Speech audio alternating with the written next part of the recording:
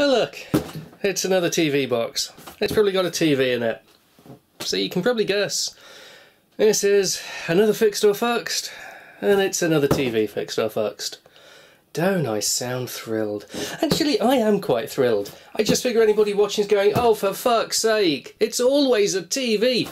Well, fear not, there are non-TV things coming up. I hope. But it's a TV that was sold as... what was it sold as? Doesn't come on, LED blinks red and green. And then I noticed when it turned up outside my door, I don't know if you'll be able to see, no power blank screen. Blank or black? Blach. Block screen. No power black screen or blank screen. No power would tend to lead me to think, well, how's the LED blinking red and green if there is no power? But first I need to unbox it, and then I can worry about further things. Because after buying this, I did some research. Why would I do the research before buying it? And it could be that it's bad software, and the solution is apparently to reflash the software. And that's fine, right? You just go to Toshiba's website, pull down the software. Apparently it's made by Vestel, who don't seem to have a good reputation. Seems like everything's made by them though, from what I could gather. So you go out and you buy, oh, I want to buy a really good make, and I'll pay twice as much as this supermarket own brand crap. And you're just getting the same thing. Apparently. I don't know how true that is, but apparently. But yeah, you go download the software, put it on a USB stick, blah blah blah. I went to Toshiba's website, and verily I said, okay, I want software for one of your TVs, and they said, yeah, that one doesn't exist, mate. Don't know why. It just does not, it's not on their site. I don't know. Oh look, there's a... Oh bloody hell, I've just bought one of these for something else. Yeah, there's a remote with batteries! Bloody hell, they've left their Poundland Panasonic batteries in. There's another one. Panasonic are a good make. Why have they got their name on shit batteries? I do not know. Right. Well, it doesn't weigh much. Quite glad of that. The Samsung TV, 32-inch, which I need to find the video files before I can upload, is very nice and slimline. This is not slimline. I want something that fits really tight up against the wall. And the Samsung will do that, but dear God, it's heavy. It's like twice the weight of this thing. Has the screen survived? That's really because what I was saying about software... Oh, I have downlighters. What I was saying about software is I can't actually... It might be a very small... That's just a smear. I can't get the software for this. So I need to probably replace the board if it powers on. If I get a blinky light, then I go away and I buy a board, and then I come back, fit it, and hopefully we have a fix, not a Phuxxed. But I should just be able to download the bloody software. Can't. Just can't. Just... This doesn't exist. I mean, I can see it. It's there.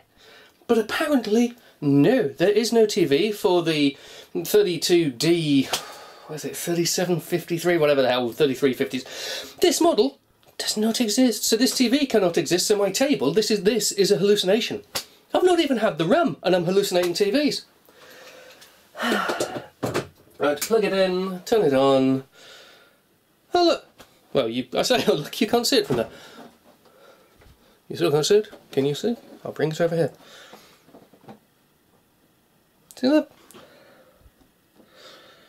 I would say that that is not no power, because look, if there was no power it wouldn't be doing that, although this is a TV that doesn't exist. So can I be certain that a TV that does not exist actually has no power when it's lighting something up? I don't know. Right. Well anyway, there's nothing more I can do here until I go and buy something and then wait. I have to wait. Guess you don't. And while you're not waiting, because I've not been waiting either, but while you're not waiting, that's not a good sign. I have security. This is void if this seal is broken, and I don't know if the seal is broken. No, the seal does not appear to be broken, but the screw does not appear to be tight in. Neither does that one. possibly that one's okay. I think somebody's been here before and they've pretended to repair it. Don't think that went well, did it, guys? Anyway, I'm going to pop the back off just to double check the circuit board. You don't need to see the taking the back off because it's just take out the already mostly taken out screws. Going to pop the back off, double check the part number on the circuit board, and if it is the one I think it is, order the cheapy one that I saw last night. Screws, sir. Bloody thousands of them. That's my terrible Zulu reference. More screws in this than Michael Caine faced Zulus in that movie.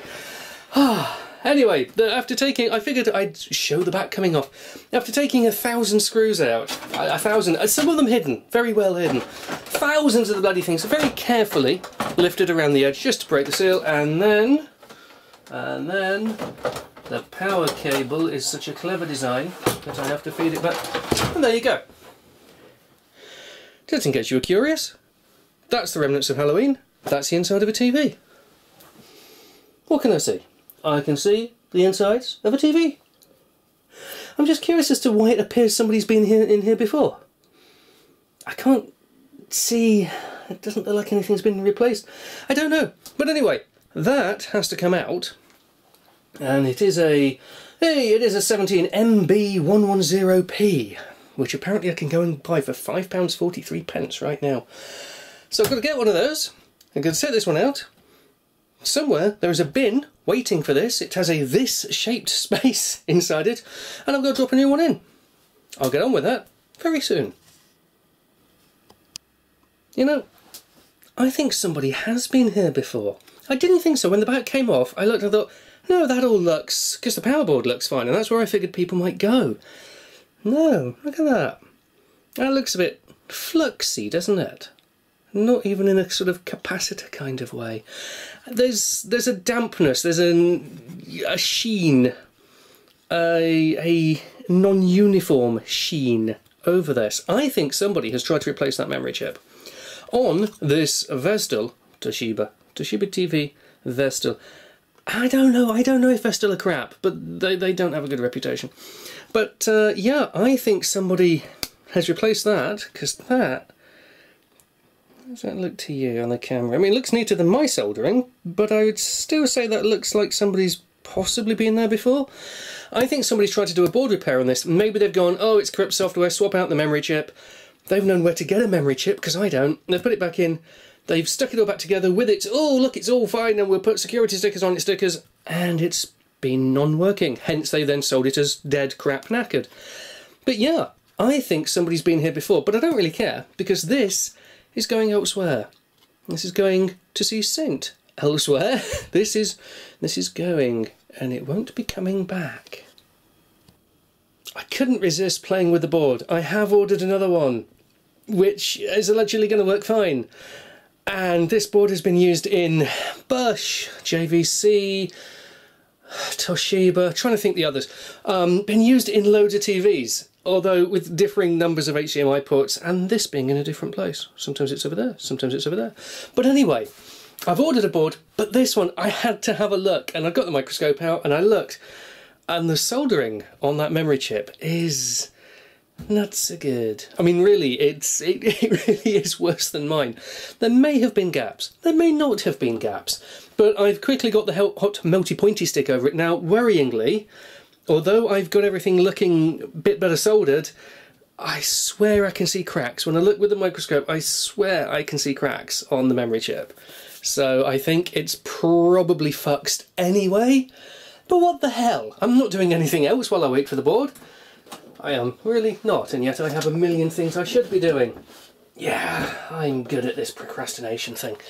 So, I'm going to... Oh, by the way, don't do what I'm doing. I have stupidly disconnected the power cable to be able to feed it through the back, to be able to have the back out of the way, to power this up with no back on it. No, that capacitor is okay. This is not safe. I am not safe. Don't do what I do. With that out of the way, a bit of doo-doo. I'm powering it up. I have blinky, blinky.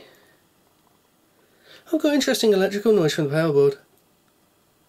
No, I still have blinky blinky. It's still the same fault, but then with those cracks, I wasn't expecting much different. Guess it is time for the new board then. Okay, so here's the new board. Here's the old board. Must not get them confused. This board, when I went to buy it, oh right, here's the new board that I can't get into. Come on. Right. This board, when I went to order it, and it's only taken less than 24 hours. It's taken like, I don't know, 18 hours or something to turn up. Very impressed. But when I went to buy it, the model number came up the same for like 1 million different TVs. JVC, Bosch, I think Technica maybe, Toshiba, and then this same model number comes up for Toshiba for several different Toshibas, including different 32-inch ones. And the difference is this one has a built-in DVD drive. Didn't even notice that. Did notice, however, after the event that it hadn't been plugged back in. So whoever was so smug with their repair of, I shall solder the memory chip on badly, and possibly, I wonder if they overheated it.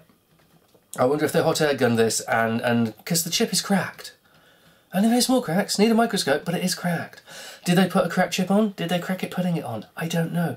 But they were so smug in their putting it on this, that when they put it all back together, they didn't plug the DVD drive back in, but still put the security stickers of tamper-proof, this is a perfect set, over the screws.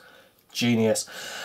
But here is a board that is apparently for exactly this make and exactly this model. It has the DVD port, it has the 3 HDMI ports, one of which looks a little...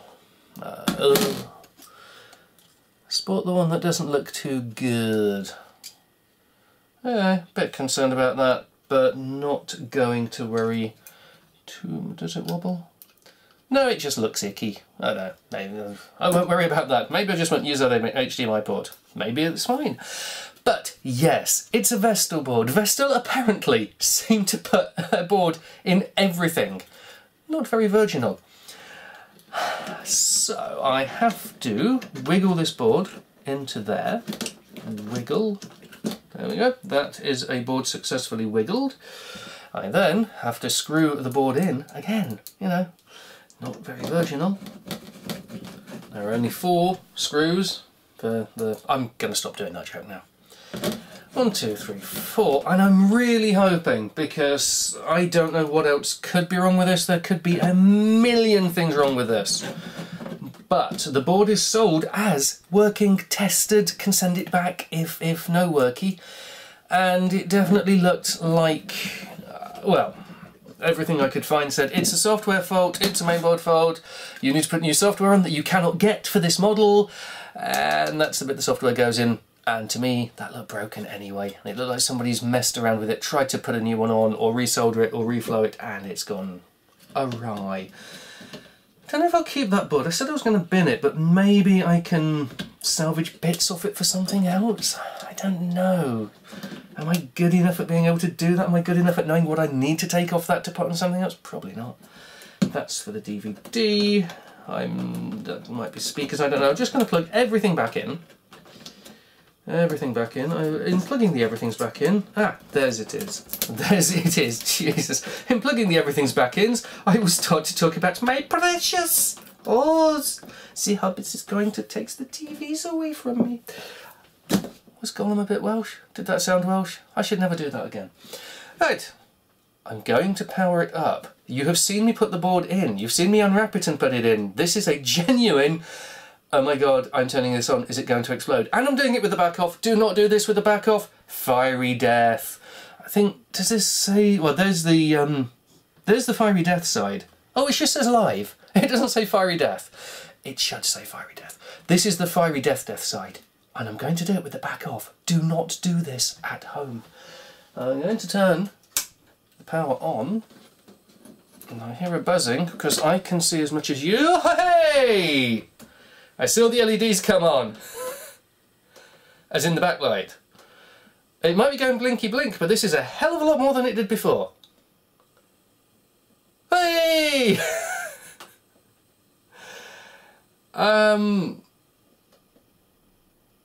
Okay, I'm going to put the back on this so I can actually stand it up properly and then just double check everything works. And because that takes approximately 17 billion screws, I'm going to do it off camera. Yeah, premature celebration there. We have a fixed green light.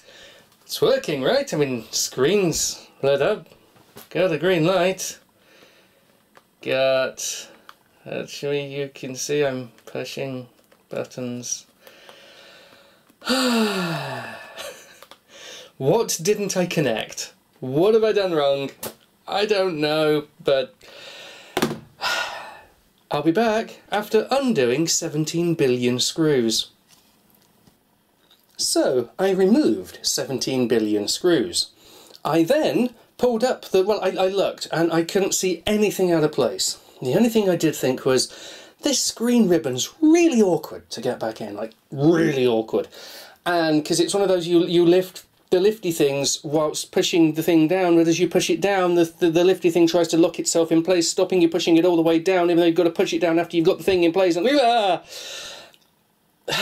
breathe. And yeah, it just... so I thought, well, maybe that wasn't quite seated correctly. It's the only thing I can think of, because... yeah, everything else looks fine, and the board is meant to be working, and well, the screen didn't look smashed, and there's no fiery death marks, so I would keep both hands crossed, but I do need to reach the socket to turn this on and release the magic smoke, knowing my look. Right. Oh. Flashy, flashy. Ah! Toshiba! We didn't... well, I don't know, did we get this before? I couldn't see the first time. Neither could you. You could see what I could see. Do you see what I don't see? And we're back to a blank screen. Oh! Oh! Well, I have nothing plugged into it. We have no BBC Two because there's nothing plugged in. There's life.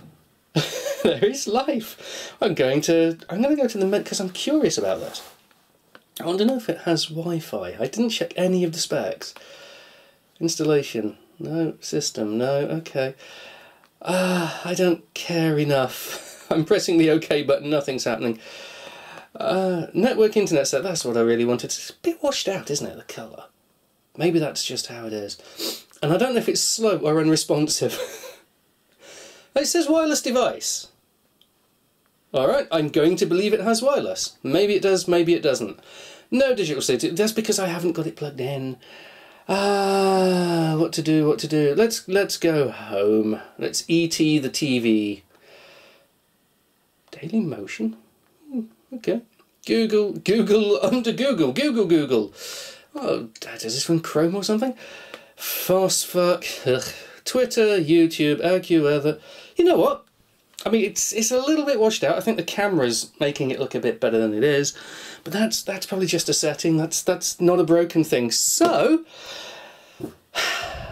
without further ado, because, yeah, there's nothing more ado-y I can do here. I mean, without hooking up to the net and stuff, but I've no reason to believe it won't. So, where do we stand in terms of it being fixed or fuxed?